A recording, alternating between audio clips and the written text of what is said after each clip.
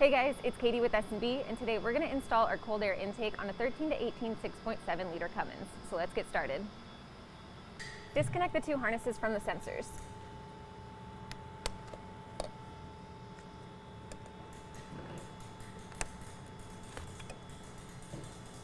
Remove this bolt that's securing the front of the airbox to the vehicle.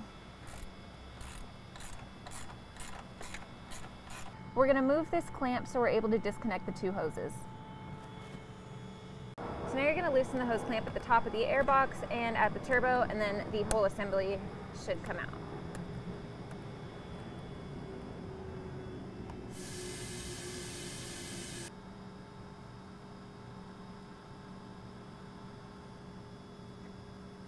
Now that everything's loose, you should be able to remove the stock intake tube followed by the airbox.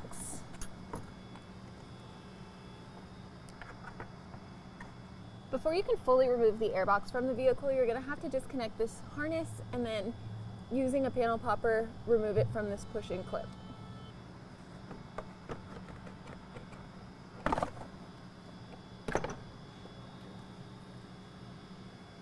So now you're going to transfer the sensors from the stock airbox to the S&B intake tube.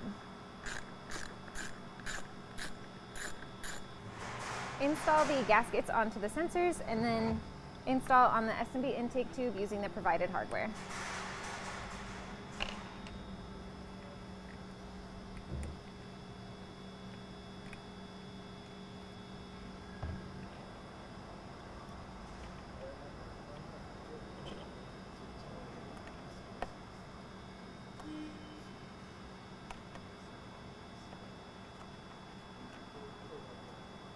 Before you can fully remove the active air motor from the stock airbox, you're going to have to remove the lid and then the stock air filter so you can grab the butterfly valve.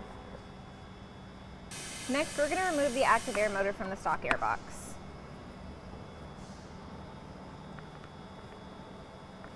So hold the butterfly valve and the active air motor at the same time. You're going to need quite a bit of force to get it off. So when installing the active air motor onto the S&B airbox, you're going to first install a spacer, the motor, washer, and a screw.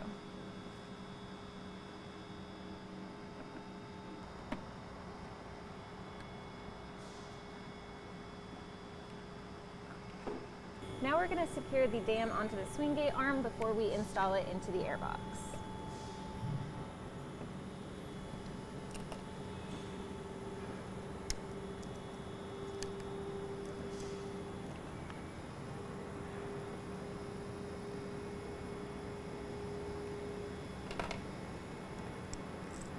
Once you have the dam fully secured onto the swing gate arm, we're going to put it aside. It is a little bit finicky, so we're just going to do all the other silicone pieces first.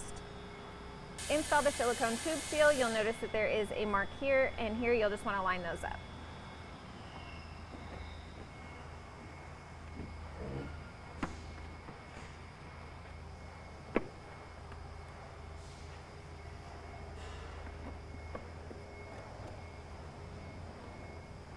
Next, install the side inlet.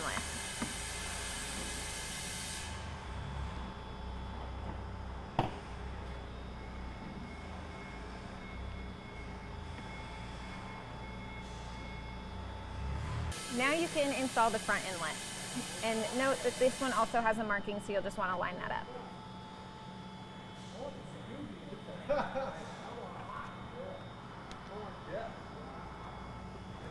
So when installing the swing gate into the airbox onto the swing gate motor, you're going to want to make sure that this flat side is lined up with the flat side on the motor shaft, and then push it all the way down.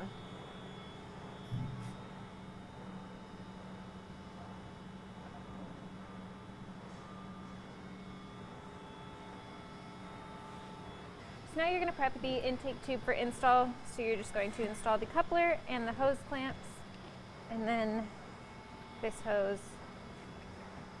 and the hose clamps.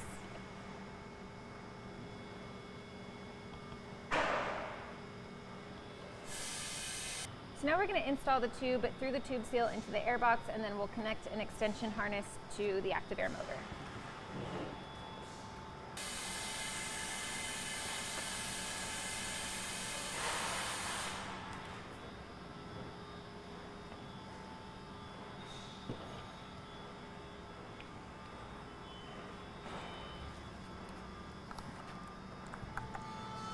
After you plug the extension harness into the active air motor, you're just going to plug it into the other side as you install the intake system.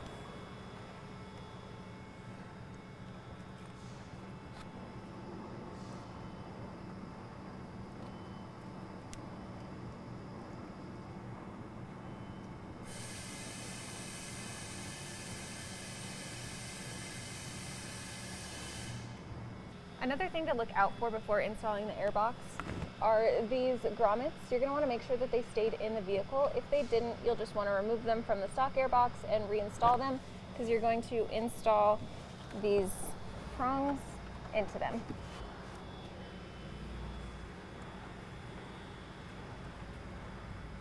So once you have the airbox fully seated in the prongs and the coupler fully on the turbo, you're going to tighten down the hose clamps, reinstall this hose, and reconnect the sensors.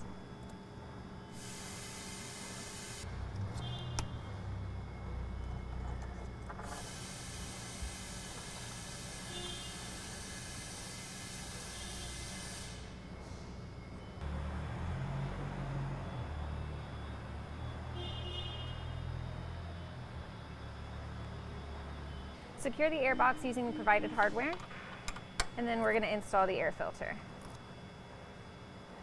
So when installing the air filter into the airbox, you're going to want to make sure that the S&B logo is at the top and that the air filter is not touching the swing gate.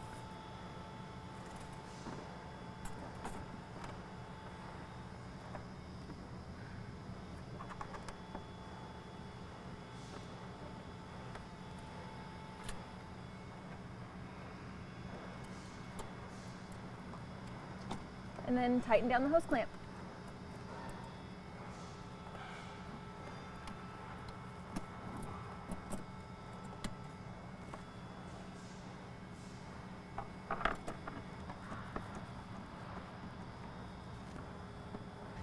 Peel the protective layer off of both sides of the clear lid and then install it into the lid seal.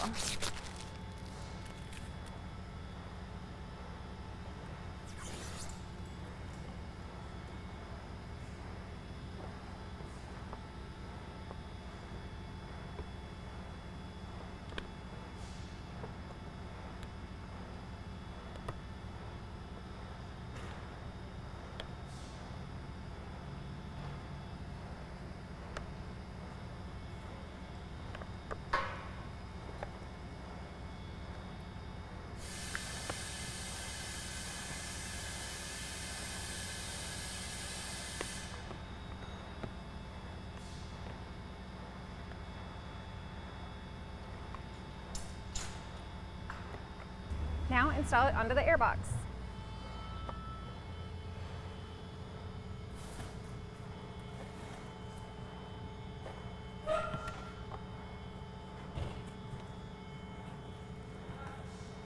Alright guys, so that is it. It is a super easy install, but if you have any questions, you just want to know more, you can always check it out on our website or give us a call, and I'll see you next time.